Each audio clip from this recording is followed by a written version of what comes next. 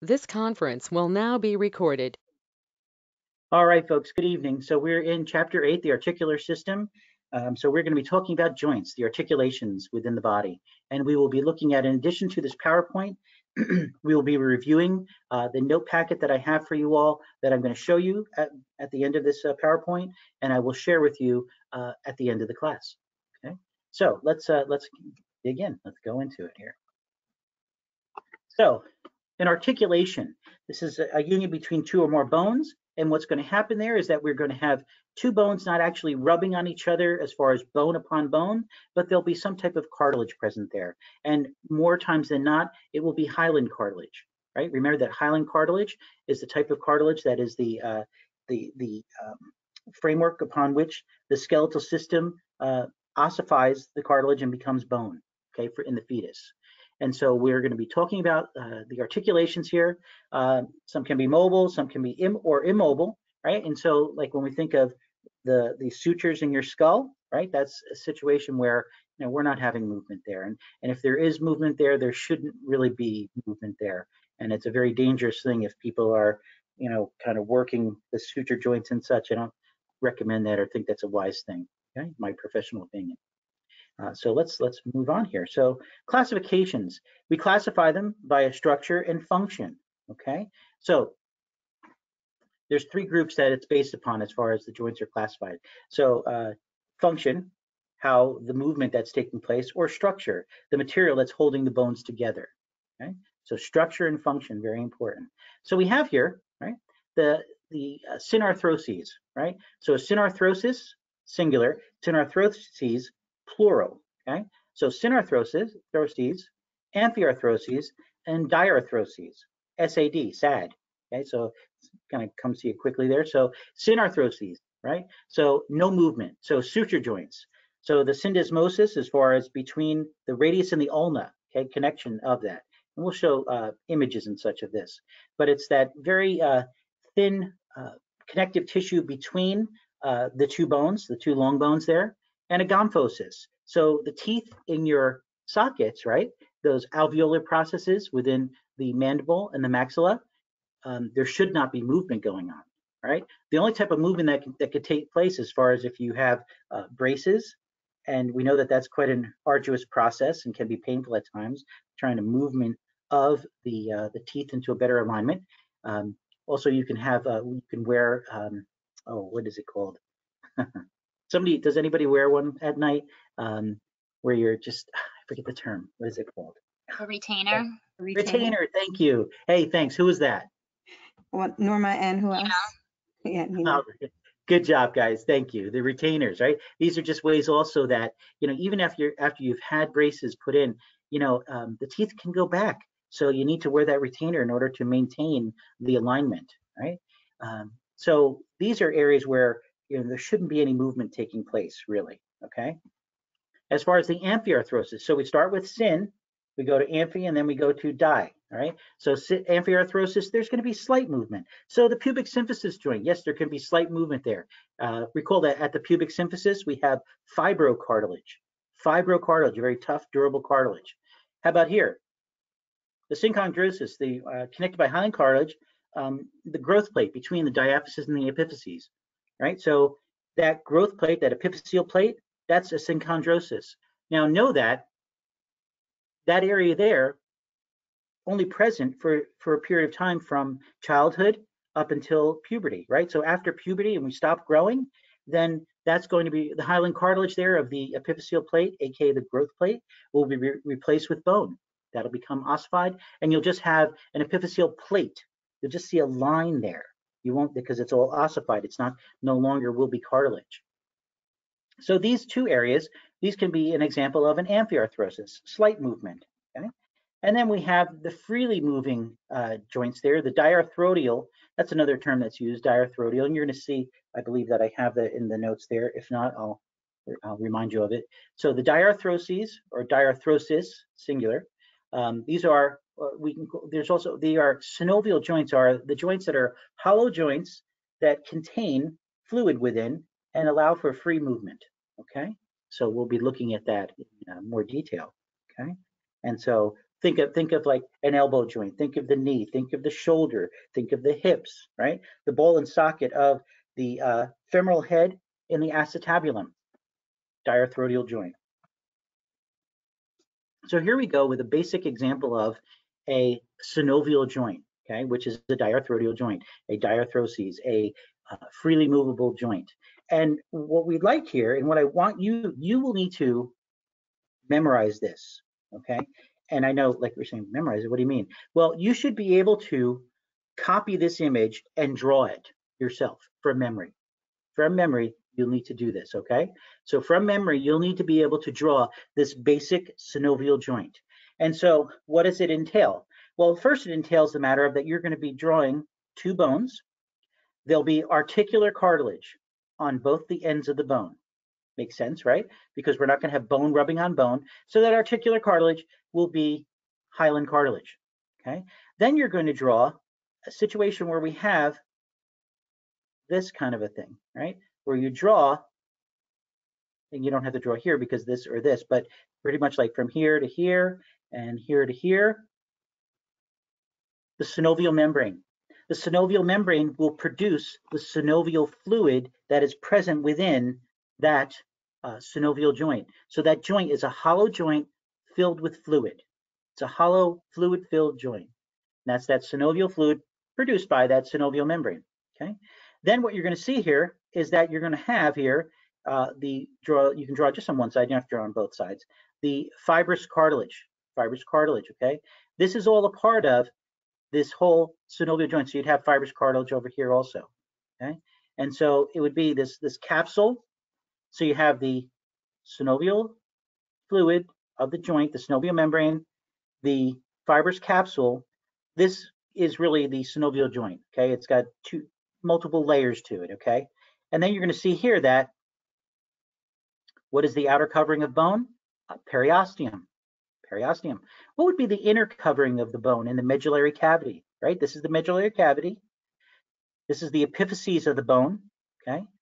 Medullary cavity is going to contain what? Marrow, right? But it's lined with endosteum. Endosteum. So endosteum here, periosteum on the outside, and here you've got your basic synovial joint, okay? So this could be a digit, to be honest, right? This would be an easy, so you could see one of the phalanges at one of the joints here. So we have here proximal, middle, distal phalanx. So either here or here, as far as those joints, that would be an example of a synovial joint. Okay, all right. Also, if you folks are having issues with your internet and such, I highly recommend, and I do this myself, is that I have my laptop is directly plugged into my router via a cord. What do they call this cord? The Ethernet cord, right? An Ethernet cord. So this way, there's not an issue as far as with connectivity, because sometimes Wi-Fi can be dicey, and even in a house that's busy with multiple people, you know, your Wi-Fi can be affected and such. So having it directly connected via an Ethernet cable, very important and very helpful. I see sometimes folks are coming in and out of the class, unfortunately, and I feel bad for you because that's hard. But again, to know that I do have this, I'll have these recordings up and posted on my YouTube channel. Okay, so let's move on. So again, too, you need to know, you'll need to draw this from memory. Please, just know that, okay? Could that even be part of a quiz in lab? Yeah, that could be. The movements that are present, right? So we said as far as, so let's go back for a moment here. So here we have function and structure, okay? So the degree of movement we talked about, synarthrosis, amphiarthrosis, diarthroses, right? Degree of movement, function. Now we're going to be looking at structure. And here's the movements that'll take place. So we'll also we'll talk about the structure in just a moment here. First, we're going to go into what's called the range of motion. The range of motion, the ability for your parts of your body to move in certain directions. Now, you probably are all familiar with these terms, but we looked at them last week. You recall that in the chapter? So at the end of chapter 7, there's information regarding movement, okay? And we're going to be also discussing this and looking at this, and you can look at this also in Fong and Scott and Fong's text also, right? So flexion and extension. So if we're doing cervical flexion and extension, we're doing cervical flexion, extension, flexion, extension, okay? Hyperextension, we're going even as far back as we possibly can, force it to. So hyperextension, abnormal extension. Dorsiflexion and plantar flexion. This would be, you would see this in your the feet, okay? How about, it's not there yet, but supination and pronation. Supinate your hand, pronate your hand. Supination, pronation. How about laying on your back would be what? Would be laying in the supine position. Laying on your stomach would be the prone position. Okay? Abduction and adduction. So abduction, adduction, abduction, adduction. So it's a matter of abduct would be to remove from center, right? Remove away from the area, like so at the midline of the body. Moving away from the midline would be abduction. If I abduct, go ahead. Dr. Perron, can you show me that once again, AB deduction? Yeah, sure. So look, so we're at adduction right now. Abduction, abduct, adduct, adduction. Thank you. Abduction, adduction. Okay. Rotation. So look at cervical rotation. Cervical rotation. Rotation of the cervical spine. And know that primarily rotation of the cervical spine, occiput C1, C2. So occiput, the articulations between occiput, C1 atlas, C2 axis. That's where primarily you get most of this rotation. And then a little bit the latter part of the rotation is going to then incorporate some more of the cervical vertebra. Okay?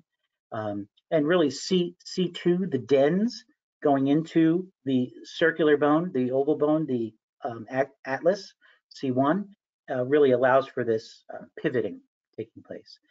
So that's for rotation. And circumduction.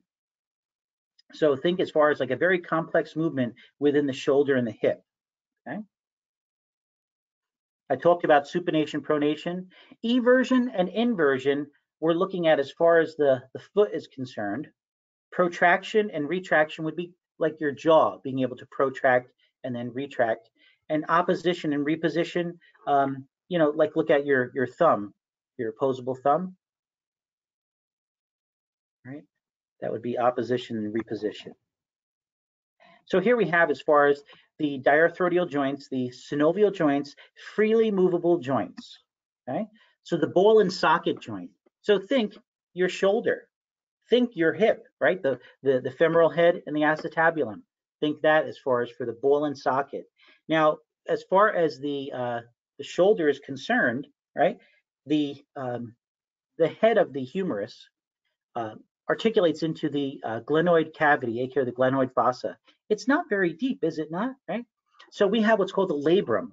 So there's soft tissue present there that helps to deepen the socket for the glenoid fossa, aka the glenoid cavity. Widest range of movement. Movement can occur in all planes and directions. Okay, and that circumduction is what can take place in a ball and socket type joint. Okay, so there we go. And looking at we're looking at the head of the femur in the acetabulum. Okay, a hinge type joint. So the knee and elbow, you would think of a hinge, right? So we think of this action of a hinge, right? Flexion and extension only. Okay, you can hyperextend your elbow, right? But that would create a problem there, and that could damage soft tissue as well as the hard tissue if you do it hard enough, right? That would be a hinge joint, and here we're looking at the hinge. Okay? And what we're looking at, right, is the trochlea and the trochlear notch, right?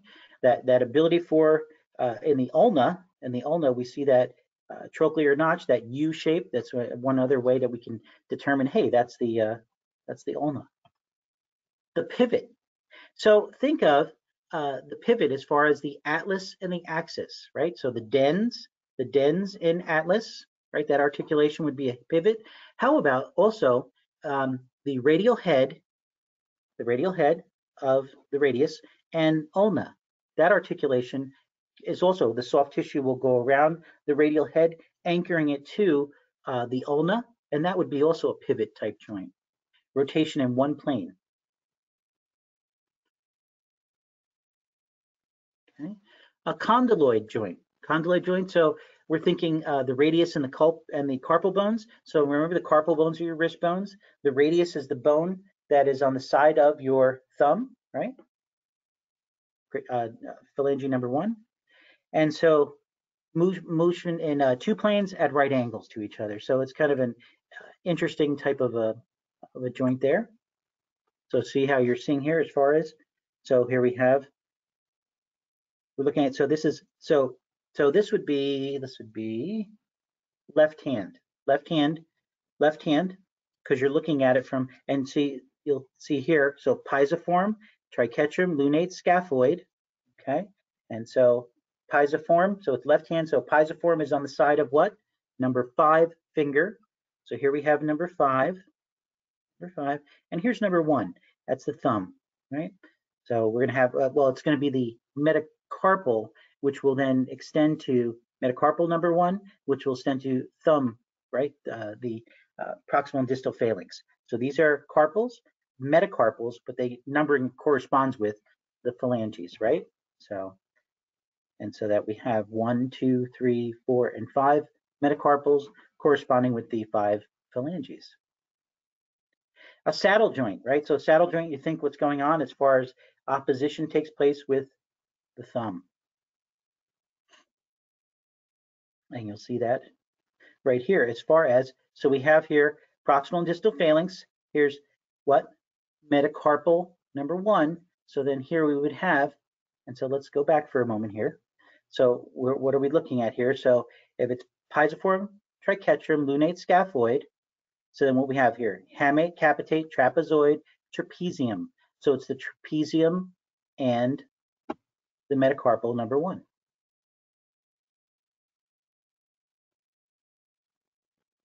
Gliding motion. So think your intervertebral joints. So the facet joints, recall this, I've mentioned this as far as the superior and inferior articulating facets. These are going to have this ability to have this gliding type of motion, right? And even between the actual, so here would be also the intervertebral discs made of fibrocartilage, right? And so we have here the vertebral bodies. What would this represent? That's the spinous processes, okay? The spinous process, so that piece of the vertebra that is right in the centrally located, and you can actually palpate your spinous processes. So that's also a part of the body that you can actually touch and feel the spinous processes of the vertebra, okay? But so gliding action, not a whole lot of movement, but there's some movement that takes place. This term here, I'm sure that very much that you've all heard of this term. Now, I'm going to stop for a moment and I'm going to minimize this. I'm going to come back to the classroom, stop sharing, and I'd like to just ask you all if you have any questions. Does anybody have any questions so far? I will provide this note packet, and I think you're going to really appreciate how I've put it together as far as with some pathologies. That'll be very helpful to you all. So not only just looking at images on your PowerPoint, but looking in the text and looking on Google, and just like getting a full-rounded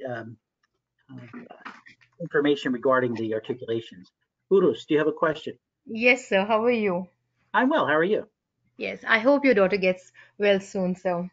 Thank you so much. Yeah. Thank you. So my question was, I know about hypoextension. You said it will be an abnormal extension, but can you please explain about supination and pronation and eversion Sure. and inversions? Sure. I didn't get that part. Thank you. That's okay. Let's see how I'm going to do it here. Okay, here we go. Oh, that's kind of hard. I'm sorry. So, all right, here we go. So my hand is palm up, palmar surface up. When I go this direction, palmar surface down, that is pronation. When I do it this way, it's supination, palmar surface up, right? Pronation, supination. There we go. Pronation, supination. Okay. And the next one, eversion and inversion? Yeah, so I'm gonna have to show you that.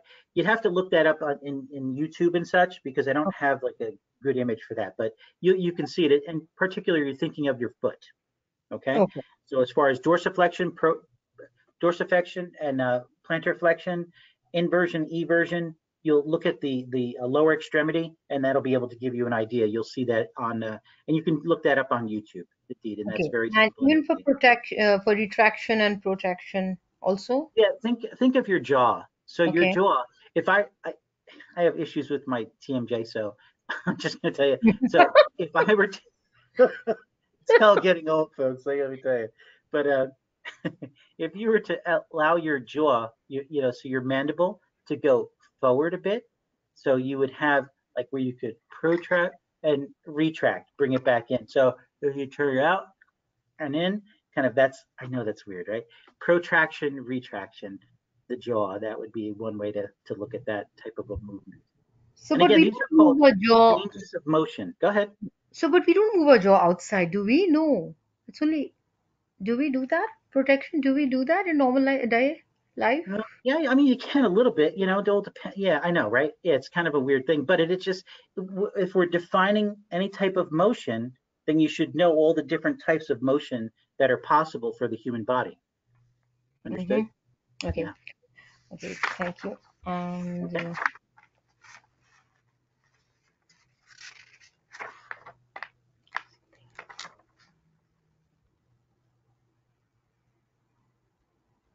That's yes. good. No, so one second. So you said something, I hope I'm pronouncing it correct, for condyloid, right? For radius and carpal bones. Can you please explain that? You were explaining something. It's just for the articulation with the carpals, with metacarpals and phalanx. That's the only thing, right? Yeah, Is so that it's just a matter of, so let me then share with my screen with you again.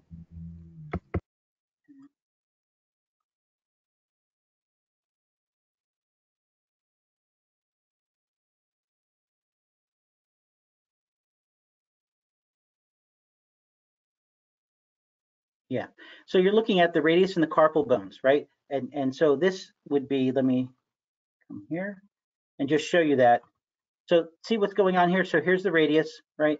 Here's the number one metacarpal, right? Here's the carpals, metacarpals, right? So this area right here. So do you see how it's kind of an interesting articulation? So really understand that, you're going to get some kind of weird movements and such that you can, your wrist has quite a bit of ability to move, right? And so part of that is as a result of the articulations between the radius and the carpal bones, as well as the ulna and the carpal bones, and the strange articulation really that's really between each of the carpal bones and the metacarpals. So it's just kind of an area where we can have limited type movement, right?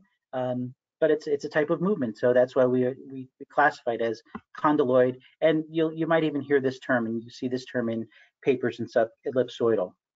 Okay. okay? So you said it motion in two planes at right angles. How is that so? Is it just the Yeah. So think about this because can it move in this direction as well as in this direction? So look at Mhm. here, okay? And as well as, but it's not a lot of movement. See, because I'm moving more than just this area right here, but just at this area where we have where you have the metacarpal and the carpals moving and such, yeah, there's a little bit of a movement in two planes of movement. That's it. Okay. Then you have other areas of movement throughout that are allowing for other flexion and extension as far as at the areas of the metacarpals and the phalanges, and as a result of also the radius and ulna and the carpals. I don't know how else to explain it to you. Yeah, but let me just show you and give you the note packet too, and that'll kind of give you some more example and such also. Okay, Thank you. you're welcome. Okay.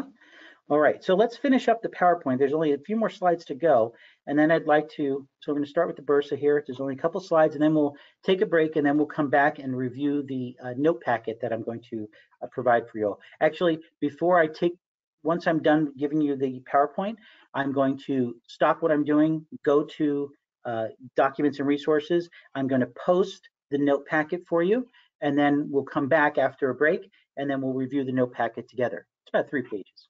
Okay, so let's take a look here as far as the bursa. So when we think bursa, you might have heard the term bursitis, the inflammation of this structure here, the bursa.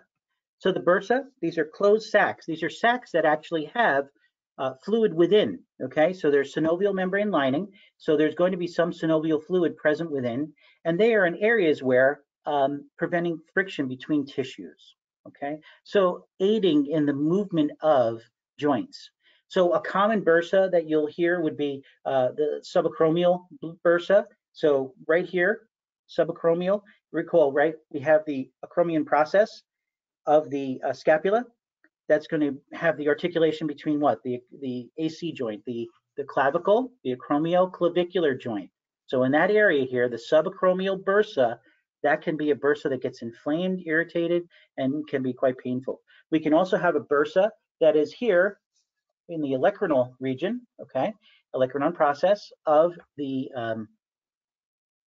ulna, and that bursa right there in this area can get inflamed and enlarged, and it can look very strange. Has anybody ever seen that kind of a situation there, where the elbow looks swollen and kind of puffy and such? And that's as a result of excess fluid and tissue in that bursa there from inflammation.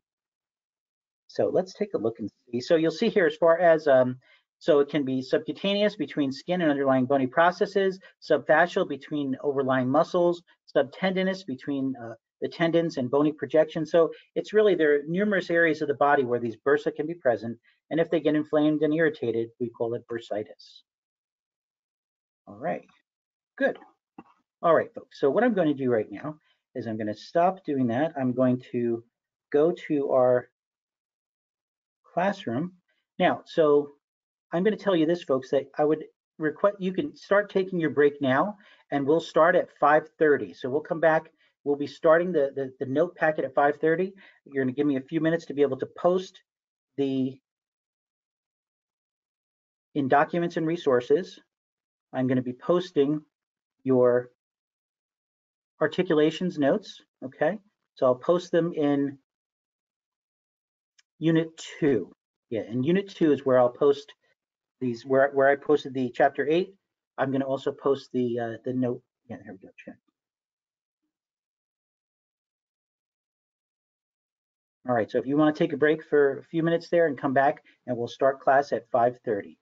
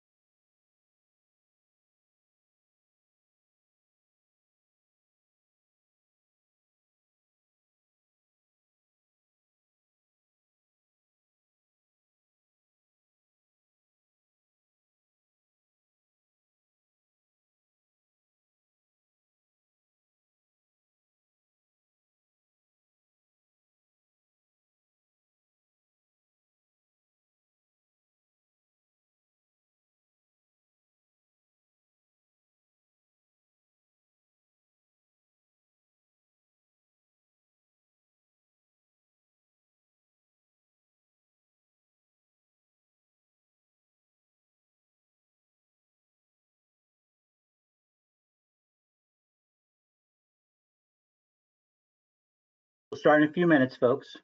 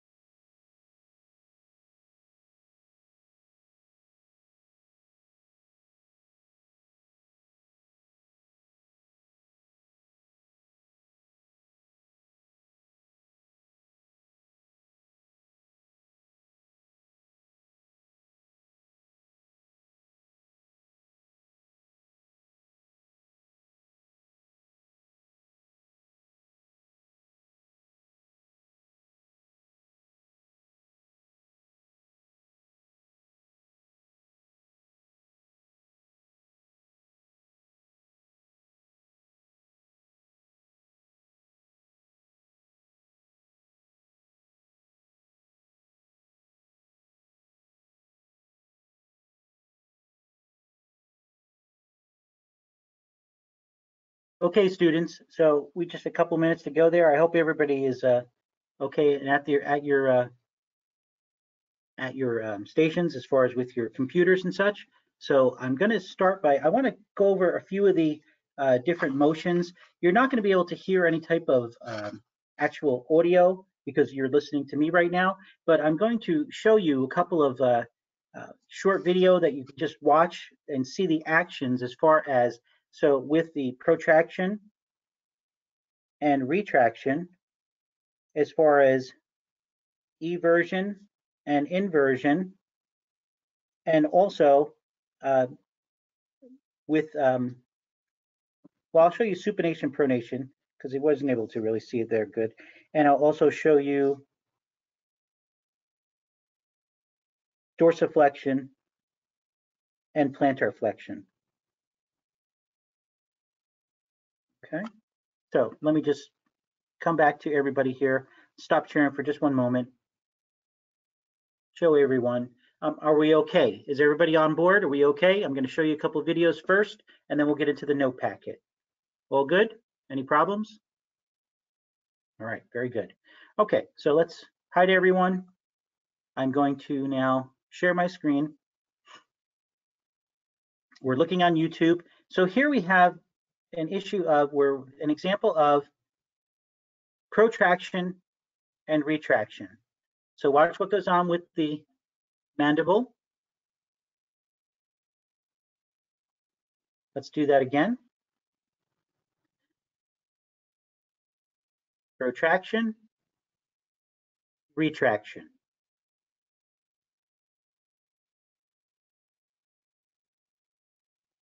Protraction, see how it goes anteriorly a bit, and then retraction, going back to the set point area there, the starting position. So now let's also look at as far as here. Okay, let's go to eversion.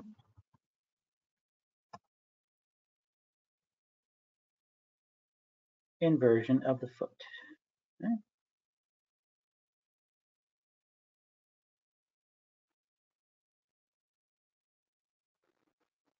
So you're not hearing what he's saying right at the moment, but let's just go over, let's see.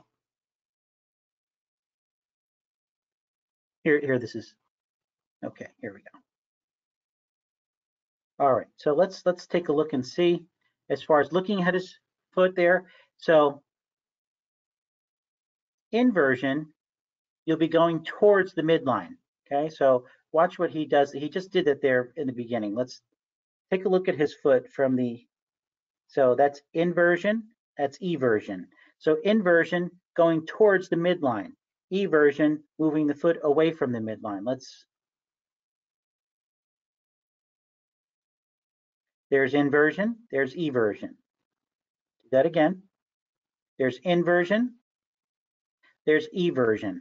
Okay, so either we're going towards the midline or we're going towards the lateral, so the medial or lateral movement of the dorsum of the foot. Okay, then let's look at supination, pronation.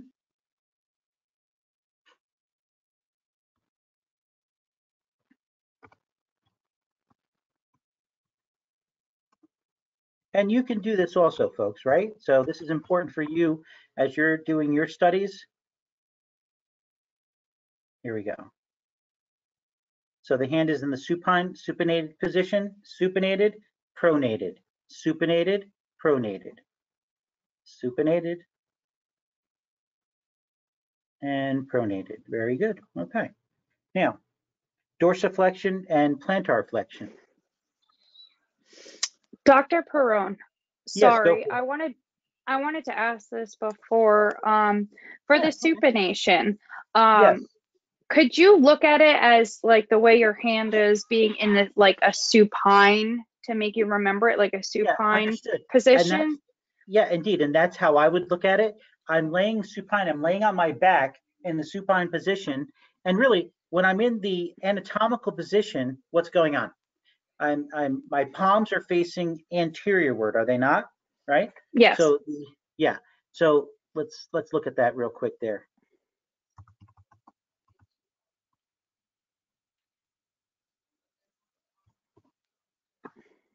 Right? So when we're looking at the anatomical position,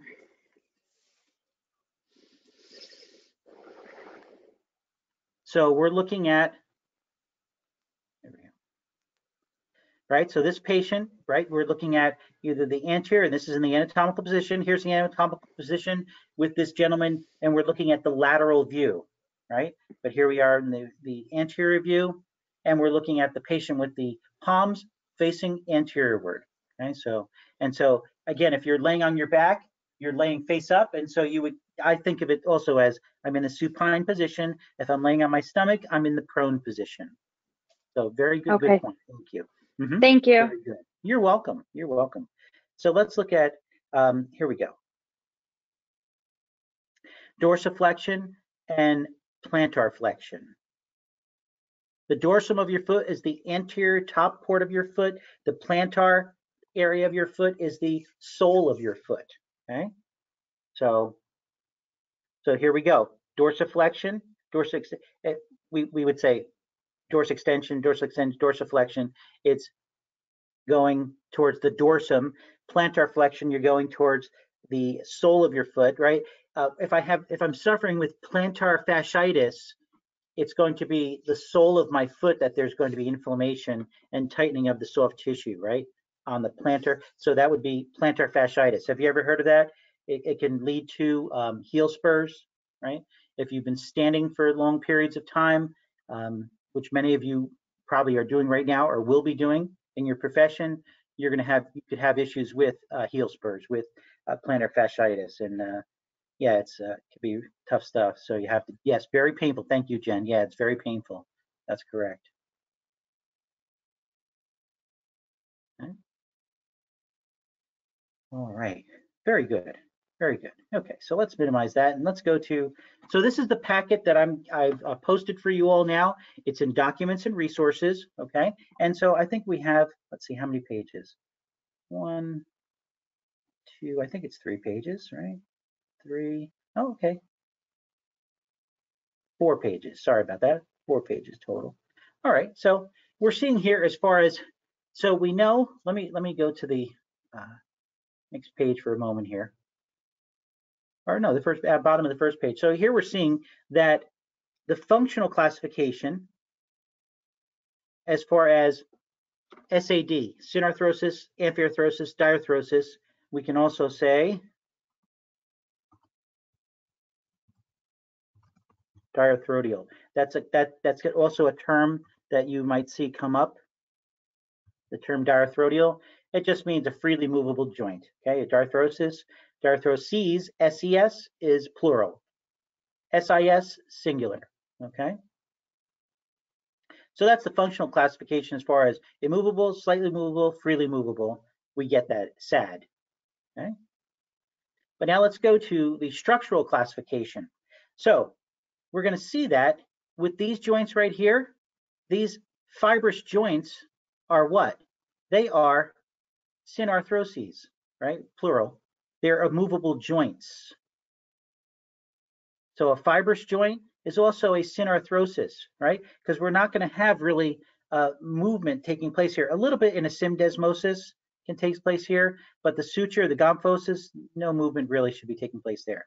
There can be a little movement because know this, folks, that with your pronation and supination, the pronation and the supination, that can also take place. Let me show you this. I want to show you that image. Give me a moment.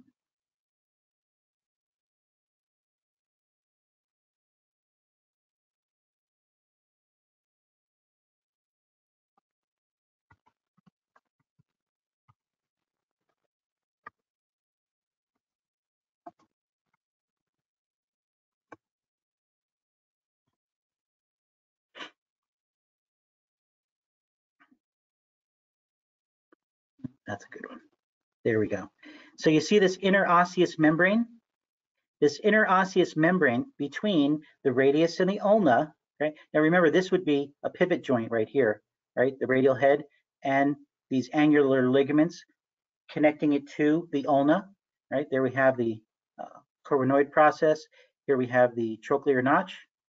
Posterior to this trochlear notch will be the your elbow there, the olecranon process. So this area right here, though, this interosseous membrane, that is a syndesmosis, okay? So it's going to provide a little bit of some movement, allowing for the pronation and the supination, okay? So, but other than that, though, folks, really, fibrous joints are not moving. So suture joint, gomphosis, synarthrosis. So the syndesmosis would really be more of like a slightly movable amphiarthrosis, okay? Slightly movable. Now, cartilaginous joints. So these are actually fibrous joints. So dense fibrous connective tissue is holding the joint together. Okay.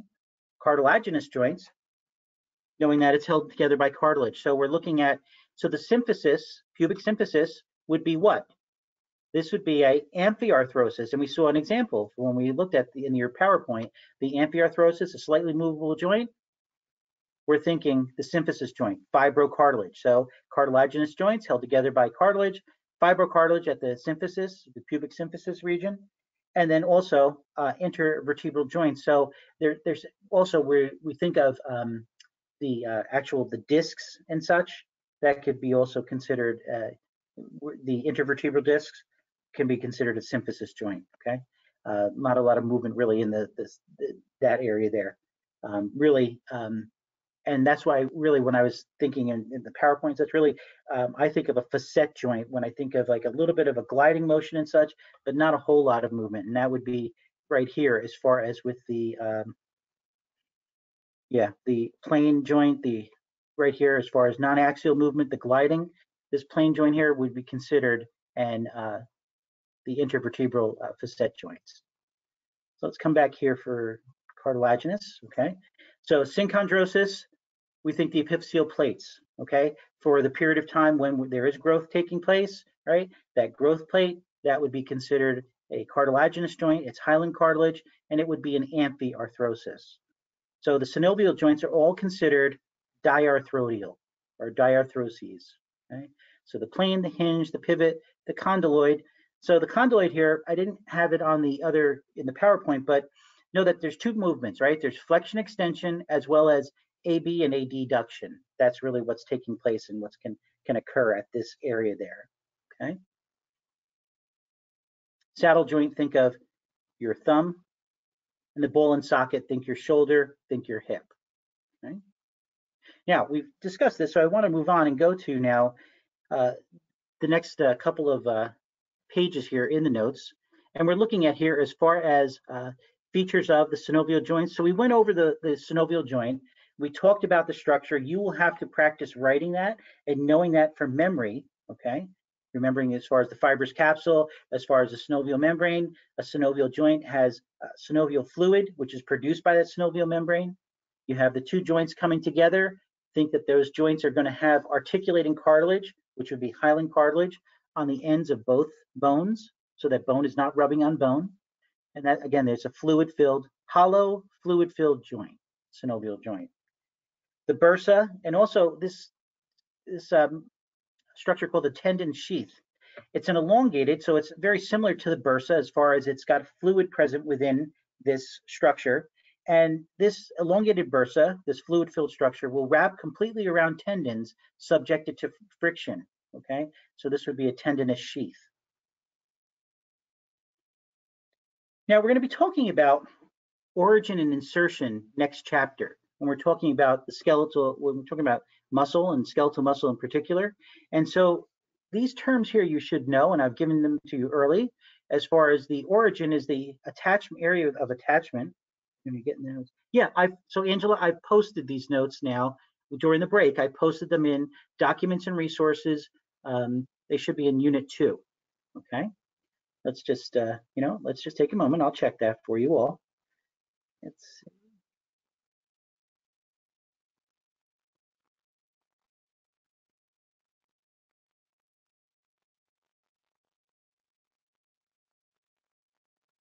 Yeah, so if you'll see Unit 2 in documents and resources and articulation notes. Okay, very good. So that's posted for you all.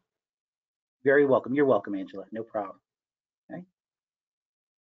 So here you're looking at as far as an explanation of then origin and insertion. Origin would be the attachment of the muscle via a tendon to the immovable bone, the bone that's not going to be moving, the anchor, and then the insertion would be then the muscular tendinous attachment to a bone that's going to actually, when contraction takes place, it's going to move.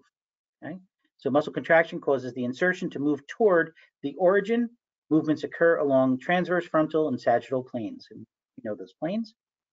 And you'll see here, as far as the terms and listing of the range of motion terms and what does it mean by non-axial, uniaxial, biaxial, multi-axial.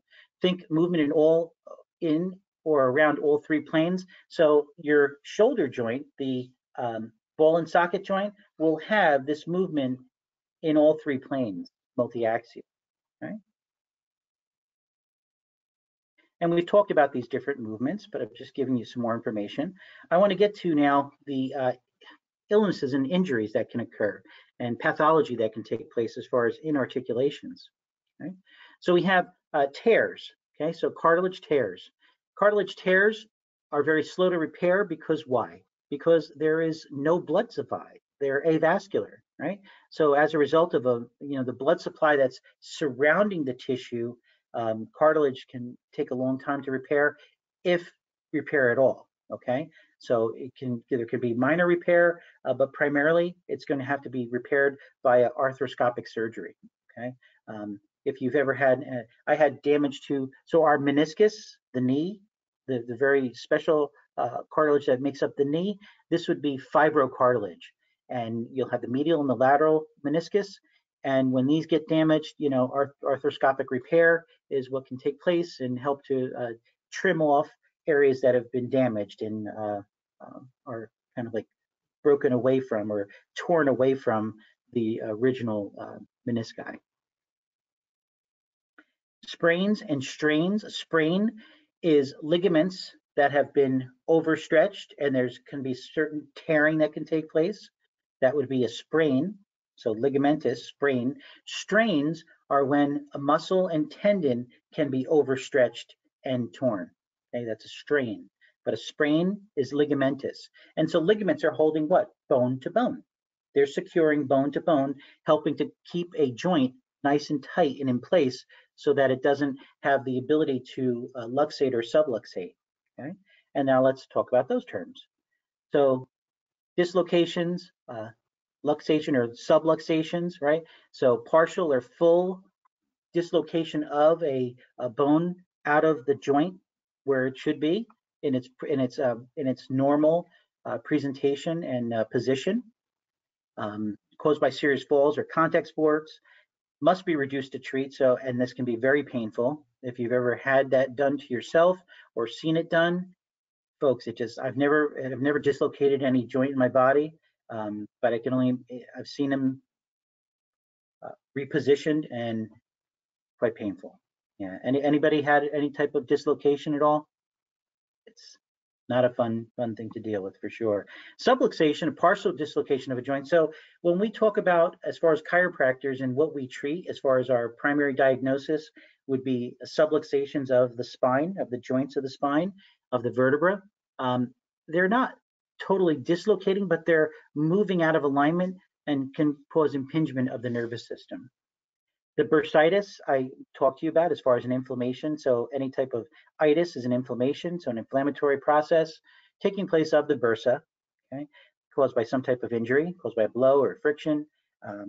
This can be something that can occur over a period of time and get irritated. A tendinitis, so we're thinking of tendons, right? We're thinking of tendons that are inflamed, right? As a result, and primarily it's overuse type situations that can occur, very similar to the bursa being irritated and inflamed. The arthritides, right? So an arthritis, so when we think of arthritis, we think of some type of inflammatory process of a joint, okay?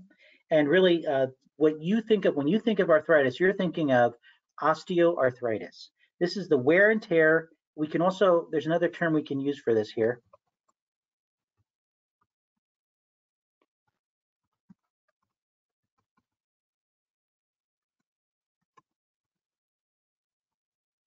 Degenerative joint disease, okay?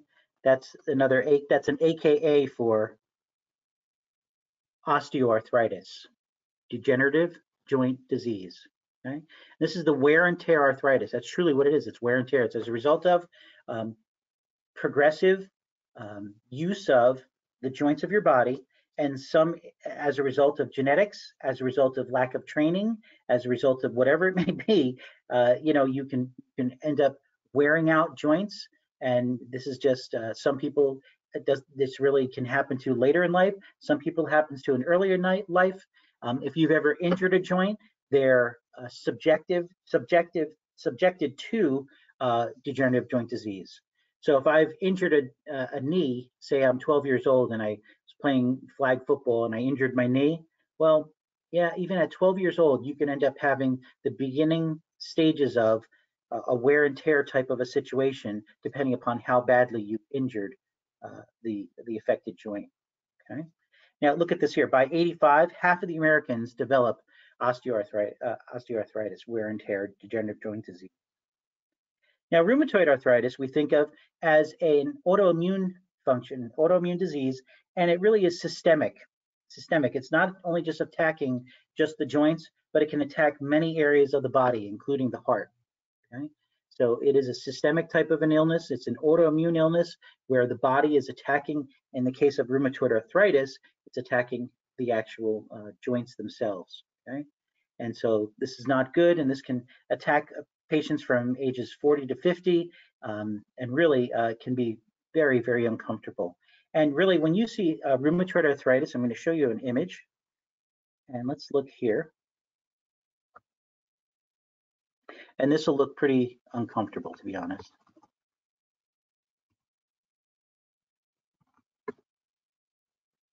Yeah. So look at this, folks. This is quite sad, actually. So the deformation that can take place with someone suffering with rheumatoid arthritis, right? That looks painful because it is. It truly is, folks. When we're looking at a patient with rheumatoid arthritis, yeah, let's look at this one right here. This poor person, right? So indeed, that is just joints that are very swollen. And really, when you have a patient putting their hands in front of you, right, they will have a lateral deviation of their hands, a lateral deviation of their hands. Look at this is here. So we're seeing here as far as, it's bigger, yeah. So early or rheumatoid arthritis, intermediate and late stage rheumatoid arthritis. So again, this is late stage rheumatoid arthritis. Look here as far as, that's just, that's very uncomfortable. I've had patients with, RA throughout their body affecting, and now it doesn't have to affect all the joints, but it can affect many of the joints. I'll show you a patient with,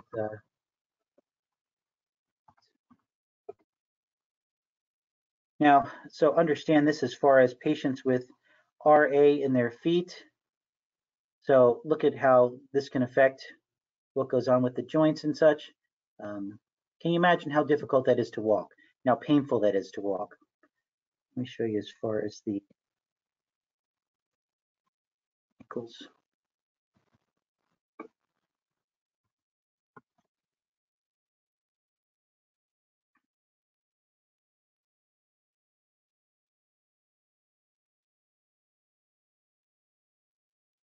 Yeah, so look at this, folks, here. So I had one of my patients that I can remember who was a dear woman, and very giving and caring in her community.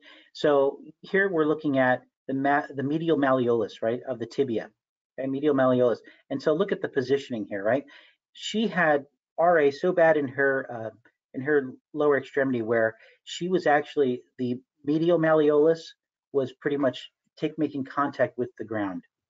So that's how the deviation of her foot, as a result of the deformation that's taking place as a result of rheumatoid arthritis, her medial malleolus was actually touching the ground as she was walking. And so that was really very painful and uncomfortable. And so, so your patients, depending upon what's going on in their lives, you'll see some pretty shocking types of deformation as far as musculoskeletal can occur. So gouty arthritis. So gout, you'll see this primarily great toe, the great toe of the foot. You'll see this also in the knees. You can see it in other joints also. What will happen is that as a result of this deposition of uric acid crystals and issues with the body processing proteins and such, we can end up having issues with these crystals getting stuck in the joints, okay, and causing inflammation and a lot of pain and discomfort.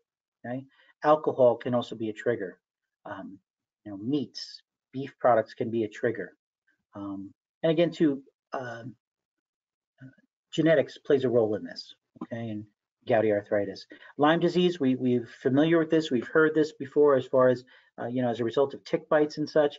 And this can affect the musculoskeletal system as well as the nervous system. Lyme disease is a nasty, nasty illness indeed.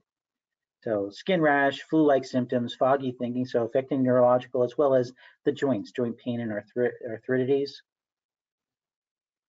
And again, as a result of a bacteria. Go. And that's it. Okay. I'm going to stop recording.